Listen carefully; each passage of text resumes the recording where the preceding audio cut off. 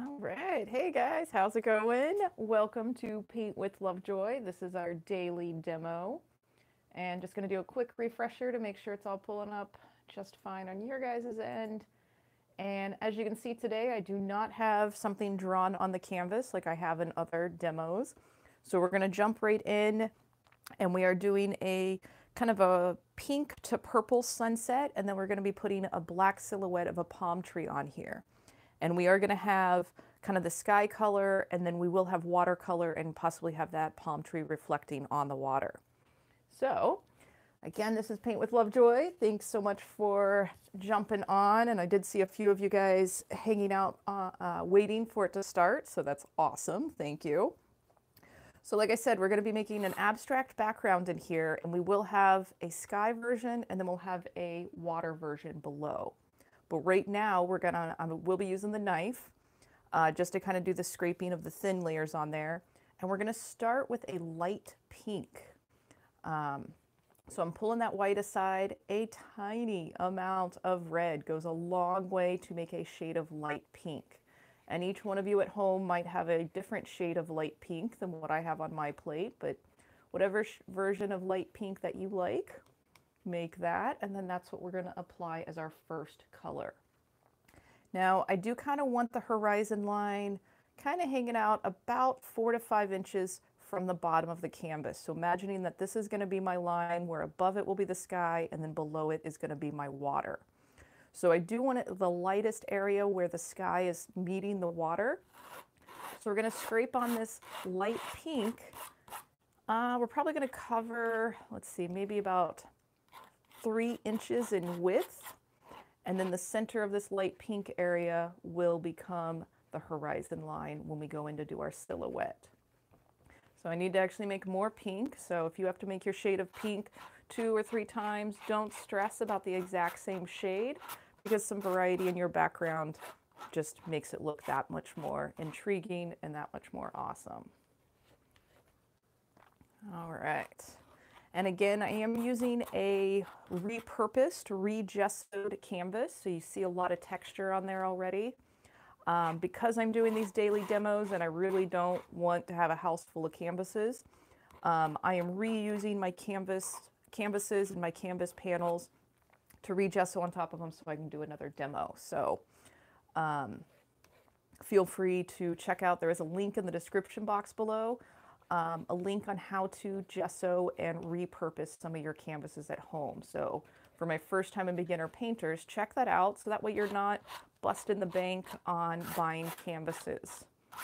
Save your money and buy better paint or better brushes. All right. So good question we had with the knife. Should you use the metal palette knife or the plastic palette knife? And yes, good question. You can actually use either. And when I teach the classes, I generally use the plastic knives just because I can purchase more of those. And it's basically the same thing, just a rigid structure that you're scraping paint against. If you want to go for the metal palette knives, make sure you get the stainless steel ones. Stainless steel is going to stay nice and shiny and clean and much, much easier to clean compared to, let's see, I think this one's actually a regular steel, though I've got a lot of paint buildup on it. But your regular steel ones will start to corrode and rust. So spend the extra dollar or whatever and acquire the stainless steel knives. But like I said, you can use your plastic ones. You can even use an old credit card to do the scraping.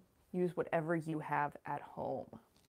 Oh, nice. And a few more of you jumping on. Thanks so much for checking it out. And another question was, where can you find the daily subjects for next week? They should be on my YouTube channel, and I think it published. But if you scroll down on my channel, I have another feed that says future or scheduled live posts. So just scroll down on my main page a little bit to find that. And if not, I'll try to do a little tutorial on how to find that. All right, so now I'm actually making a slightly darker pink. And I will be going a little bit on top of the pink that I just did. And then also on the perimeter of this section, moving towards the bottom and towards the top of the canvas. And if you prefer more pink, more darker colors in there, or you prefer all purple, you can swap out any of the colors that I'm using today for the color of your choice. And maybe try using the knife in a different manner. You know, right now I'm just kind of scraping it along, keeping with this kind of horizontal direction. But just kind of play with it. Anything that's frustrated you, anxiety, being overwhelmed, scrape it away into your canvas. They can take a pretty good beating. And just kind of notice how you feel after you've done this scraping method. I have told all my classes that I'm not a very stressed out person because of my painting style. That when I am stressed out, I go to the studio, I pull out a canvas, and I just scrape away all my irritation and anxiety. All right. So as you're doing the palette knife, the next question was that she has the plastic palette knives, but didn't know how to use them on a canvas, and it doesn't come out the same. So I'm on a canvas right here. Maybe don't push as hard. On your bigger canvases, you are going to have a bit more of a give, and you'll have a little bit more pressure give that where textures will show up. Sorry if that was a little confusing. But try using a little light pressure, because where you're going to have the extra texture show up is underneath the canvas is a stretcher bar. And if you push too hard, you're going to keep a consistent line for where that stretcher bar is. So adjust your pressure and just play with it as you're getting coverage on your canvas. I personally am only doing the canvas for this tutorial. I normally paint on flat panels so I can do that pressure and not have to worry about the stretcher bars underneath. So check out some of the canvas panels, and those are even cheaper than canvases. And in some of the next week's tutorials or demos, I'll be switching back to some of the flat panels. All right, so now I'm actually going to move into a light purple. So same thing as making the pink. I pull some white aside. Tiny amount of purple goes a long way to make your light lavender or lilac color, and get it to whatever shade that you want. And we're going to be filling in, going from the top above, filling into the bottom, and we're going to start light and work darker purple towards the tops and bottom of the canvas. So same thing here, we're just going to scrape it on top. I will overlap some of the pink areas. Don't be afraid of overlapping your colors, because with this scraping method, when you overlap and you do use some of that pressure, some of the color underneath will shine through, or like I just did right there, maybe I picked up some of the pink and scraped it into the purple. So this is not an exact formula, and this is really good to get out of your heads, especially for those of you that are big planners and you want to know what the end result is going to be before you've started. Painting with a knife is helpful to get you out of that groove. All right, I'm adding more white so I can make more of my lavender color. All right, and again, making my light lavender. Don't stress if it gets a little darker or lighter the second or third time you make it. The more that you mix your colors, the more your brain is recognizing what it takes to get to a certain color. So when you are a beginner painter, you are going to be a little frustrated with how much you mix your colors to get to a desired color. So be kind to yourself, because even though you're frustrated, your brain is actually taking in so much information. And you are storing it, and it will show up at a later time. All right, I'm actually just carrying that light purple all the way to the top. I'm going to do the same thing at the bottom, and then we're going to scrape the darker colors on top of it. All right. And again, actually, if you want to try, so maybe make your lighter light purple color, and then maybe grab a touch of the dark purple. I'm trying to get some so you guys can see. So maybe there's a little bit of the dark purple on the tip, and then you've got the rest of the light purple on there. Just play with that. Throw it in there and do some kind of what we call on-canvas blending. I try to encourage all my students to be adult kindergartners. The only adult part is if you are partaking in an alcoholic beverage or an adult consumable. But otherwise, I want you to just embrace your inner 5-year-old, have fun. This is kindergarten. You're all at home, so you can actually take a nap in your own comfy bed after this. You can have your snacks if you need to, but just have fun. This is a stressful time for the world, but it's also a time for you to reevaluate what you want in your life, what you want to keep, what things are important, how you deal with your stress. So be kind to yourself as we are all going through this.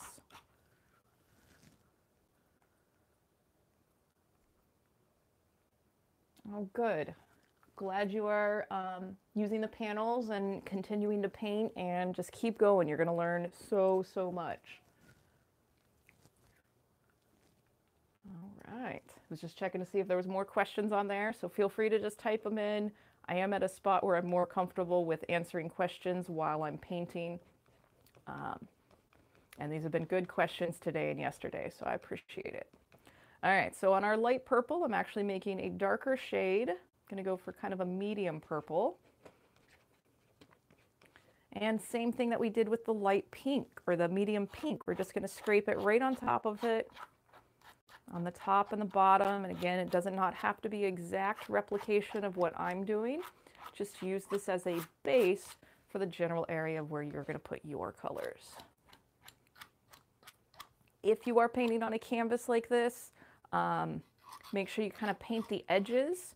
And if you forget to paint the edges, just paint them black after it's all done, and that gives it kind of a nice frame. But I can tell that I definitely have reused this canvas because I can see some of the colors underneath that I did not cover with the gesso. All right, so we've got a couple of shades of our purple on here. And I'm going to go one shade darker because, again, I really like having a darkness on the top and a little bit more darkness on the bottom. So grabbing just that straight purple, even if it's got a little bit of the white mixture in it, I'm going to slap a little bit on the bottom over here. I'm actually going to go up to the top, slap some on there, and then I'll wipe any excess paint off and then just go back and kind of blend that darker color into it because the medium purple is still wet. So we are doing a little bit of wet on wet blending with the knife. And again, play with that pressure. More pressure was going to move kind of big chunk of pigment, where light pressure will kind of keep it in place. And again, you are just 5 years old right now. Oh, and I forgot to tell everybody, make sure you take a deep breath. I didn't hold my breath today, so I forgot to remind you.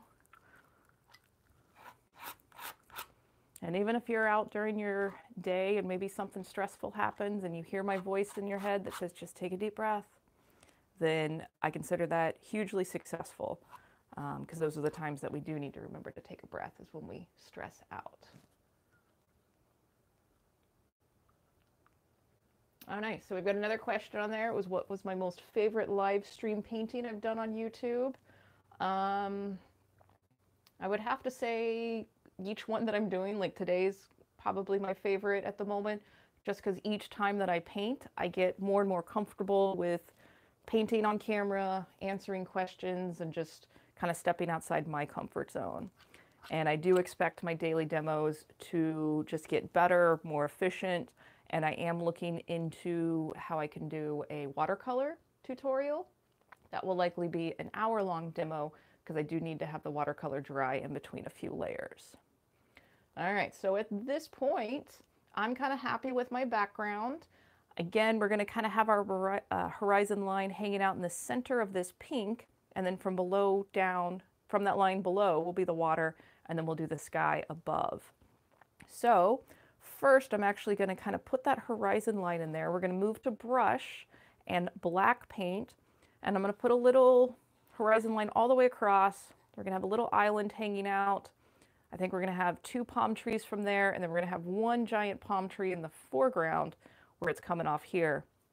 And then from that horizon line down, we're going to put some ripple lines for the water.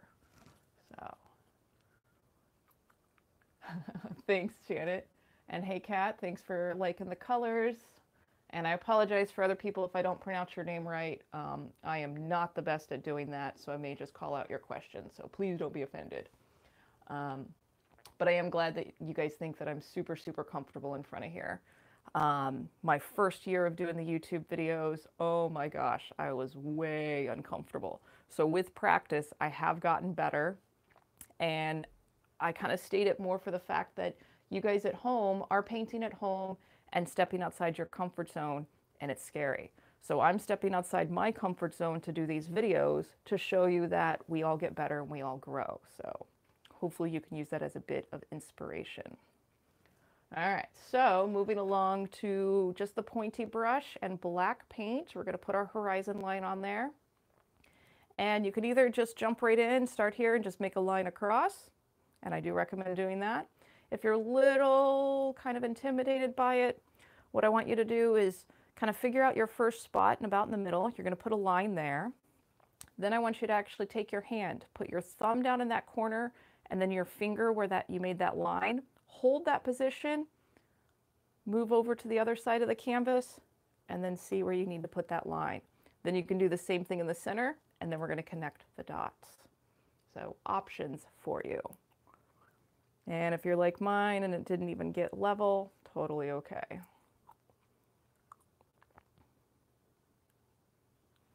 All right.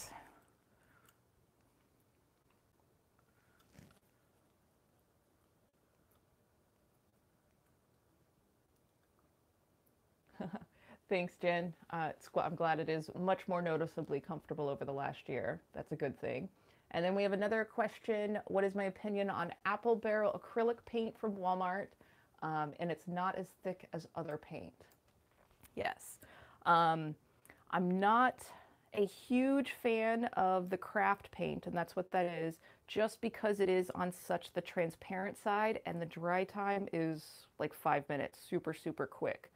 So for some projects, that type of paint is really beneficial. Like if you're painting on wood or doing some of the folk art or even the one-stroke painting. And if you haven't seen one-stroke painting, Google it. There are some amazing videos, and that's definitely just good brush practice, but really amazing what can be done. So Google one-stroke painting.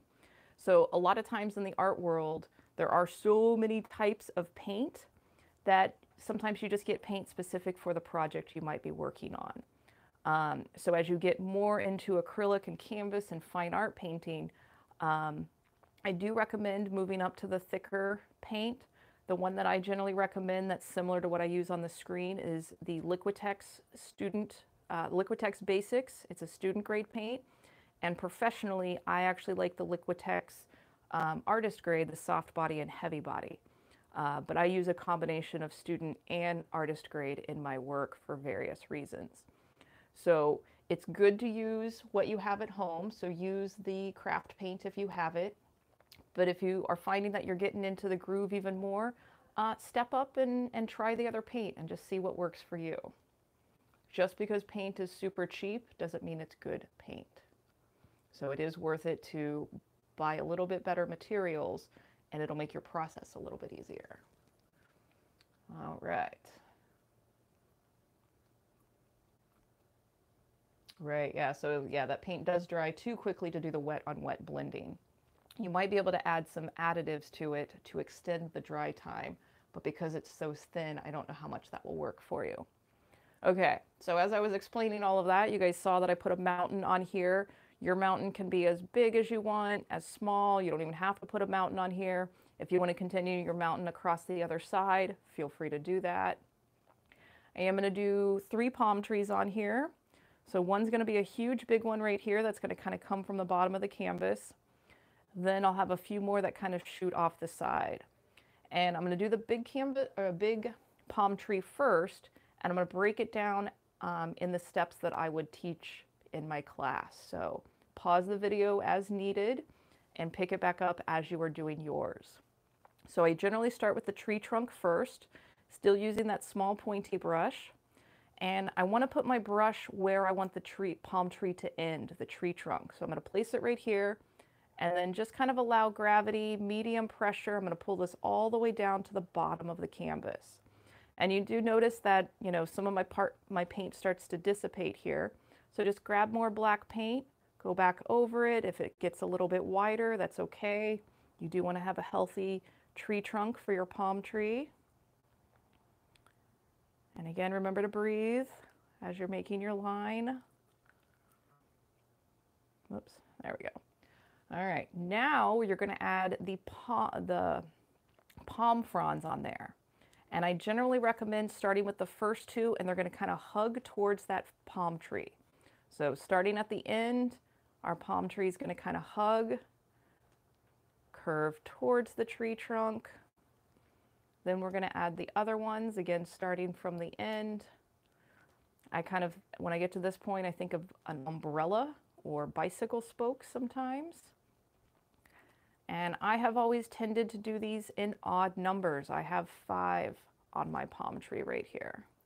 If you have 7 or 4 or 3 or 20, that's just your palm tree. And I live in California, and I can attest that there are so many different types of palm trees. And they dance in the wind. So when we get into doing our leaves, don't stress about how much your palm tree is wiggling or how weird it looks. Just paint it. It's the personality of your palm tree for today.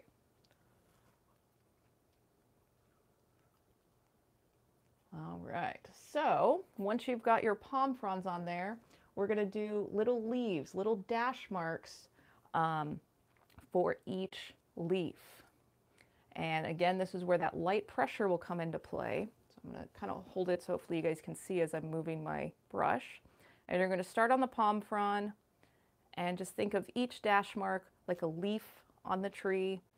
You do want these leaves to overlap each other. I'm going to do it on both sides. And it is one of those things that the more that you put on here, the more overlapping there is, the fuller and healthier and fluffier your palm tree is going to look. If you need to add a touch of water to your black paint, that will help with the fluidity and help you create some of those smaller lines. And when you've gotten to this point to where you've got one palm frond done, keep going. Don't judge your painting at this point because it does look really funky with just one fuzzy full palm frond. Do all your palm fronds and then step away from your canvas and decide whether you like or dislike your painting, or if you want to go back and add something. If you can see space in between your palm fronds, I would recommend that you just go back and add more leaves. Oh, sorry, if you see space in between your leaves on your palm frond, go back and add more dash marks and leaves to overlap.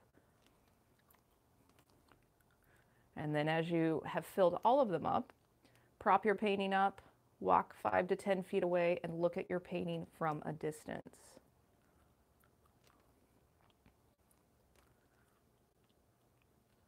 And if you happen to get like one random funky crazy leaf in there, that's all right.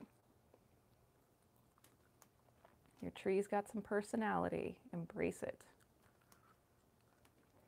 If you get to your 3rd, 4th, 5th palm frond and you're finding that your brush strokes just get wider and wider and wider, wipe your brush off, wipe that excess paint off, and that helps bring your bristles back together to make some of those smaller lines. And I see a few more questions popping up, so as soon as I'm done with this palm frond, I will look at those and answer those questions.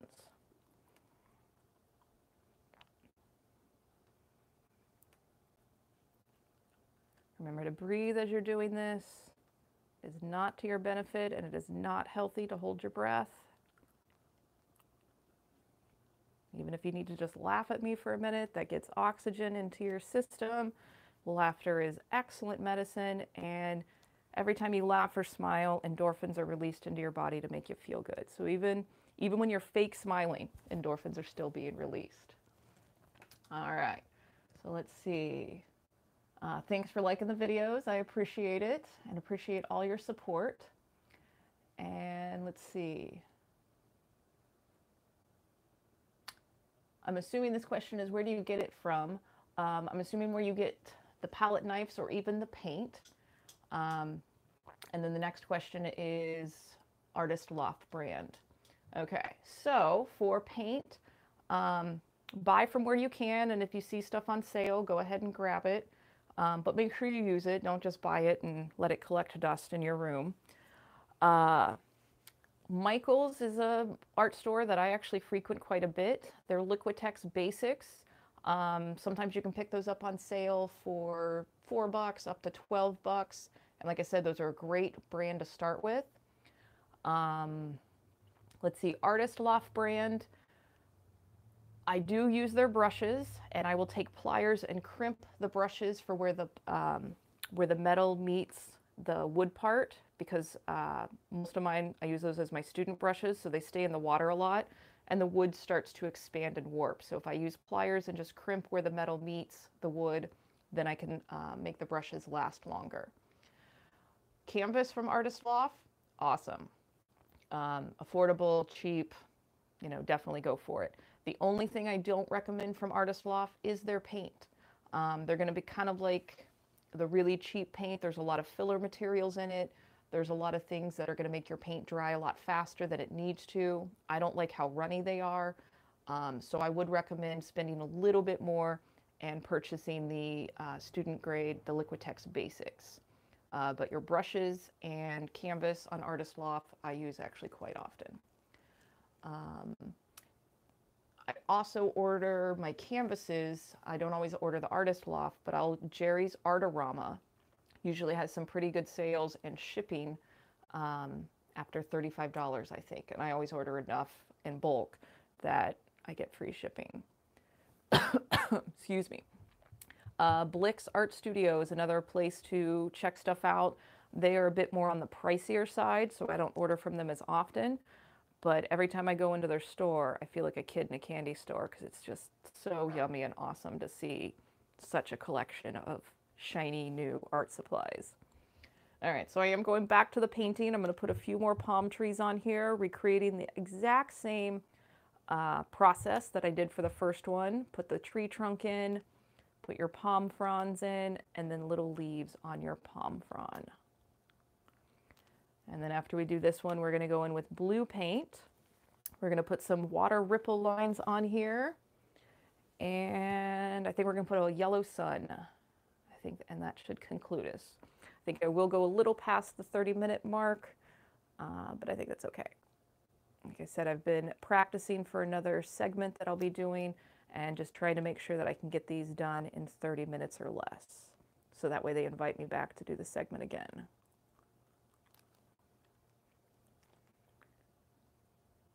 And as you're working on the smaller palm tree, don't worry if some of the branches and leaves overlap each other. As long as you get these on here, our brain's going to go, oh, yep, that's a palm tree.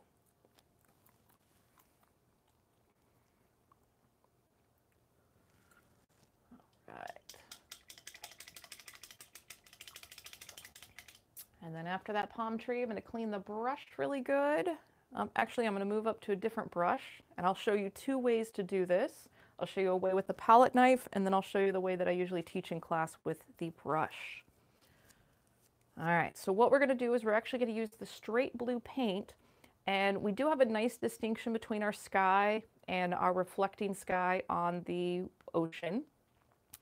But I want to make this a little bit more obvious that this is water here. So we're going to take that blue and we're going to do water lines. I am going to imagine that it's a calm day here. It's not too windy. So we're going to be doing lines all the way across, allowing our pinks and purples to shine through. So first method I'm going to show you is with the brush. And I do like the really flat brush. And it can be a big one like this, or it could be the smaller size. And what we're going to do is we're going to treat the brush. We're actually just going to use the end of the bristles. So we're going to keep the brush kind of perpendicular and just make these lines. And imagining that these are the water lines on our water. So I'm not putting a whole lot of pressure on the brush. Let me actually load up the paint first. And you can do this with the straight blue, you can make a medium blue, or you can even make a light blue. And likely I'll do a light blue and a dark blue on here for the demo. So you grab more paint, and again, not too much pressure. Just making these lines. If you want a little bit more wave to yours, you can. And I am overlapping a few of the lines. Watch out a little bit for that tree trunk. If you go over the tree trunk, we'll just reapply the tree trunk. And this is one of the visual effects that when you step away from your painting, you're like, oh, that's a nice calm lake or ocean or whatever we're looking at. So if you don't want to do it with the brush, you can use it with the knife, slightly different application. And you'll go through a little bit more paint with this, but you do want to make sure you get it on the end. And then same thing, holding that brush kind of perpendicular.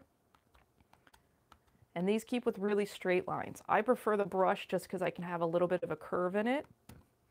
But, you know, options. Try both, see what you like.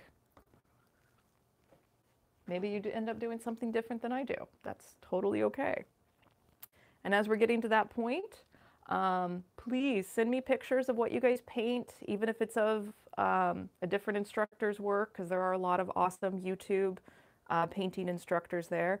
I just really like knowing that people are painting, whether you're painting my video, somebody else's, but this world will be a lot better if more people were calm, had some more stress relieving outlets, and painting is one of those. So share your work with me. And you can email those, paintwithlovejoy@gmail.com, or tag me in social media, paintwithlovejoy. All right, so as you're doing your blue water lines, you do want to make sure that this comes all the way up to that little island, because you want to imagine that we have water, you know, lapping up on that island. And I'm going to put a little bit more on that horizon line, just because I didn't want it as black. And now I'm going back through and kind of overlapping some of my lines. And I like to have a bit more of the concentration of the blue towards the horizon line, and then a little bit more open space towards the bottom of the canvas. But totally your call how much you want your underneath colors to shine through.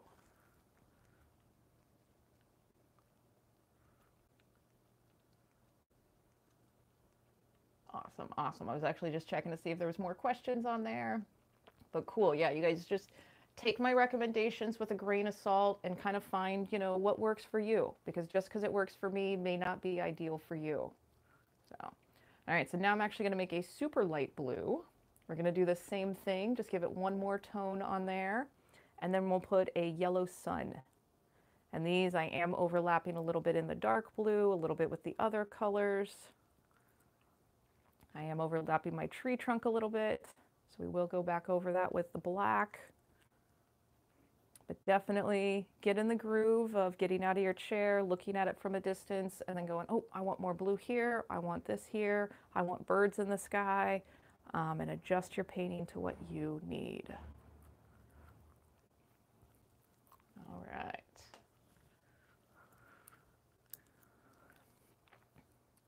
All right, so while that dries a little bit, I'm going to put a little sun right here, and then we're going to do a few little yellow lines on our water. Again, imagining that the sun is reflecting on the water, and then I'm going to go back with black and clean up that tree trunk. So for our moon, this yellow is a little more bold than I would like it, so I'm going to put a little yellow aside and grab some clean white and doing about a 1-to-1 ratio, yellow and white. If you prefer just that straight up yellow, or you even want an orange sun, feel free to switch your color for what you want. Now, I've found that it's easiest to place a dot where you want your sun to be and then make that dot bigger compared to trying to hold your breath and draw a perfect circle. So figure out which way you want to do it. So I'm going to place a little dot where I want the center of my sun, and then just kind of making that dot bigger. And hopefully my hand is not in the way as I do that. Trying to angle it. And then if you need to, you can come in at kind of a 45-degree angle and place paint on there a little bit thicker. And when you are using student grade or transparent paint, that's a way that you can increase your opacity. All right, and then taking that same color, and again, you want to be really careful since we do have blue on here. I'm not going to be mixing a whole lot, but just getting a hint that we have some of these layers. And if you have the time, let your blue paint dry before you do this, because blue and yellow will make green. And though that does look good in the water, if you don't want it on your painting, let your paint dry.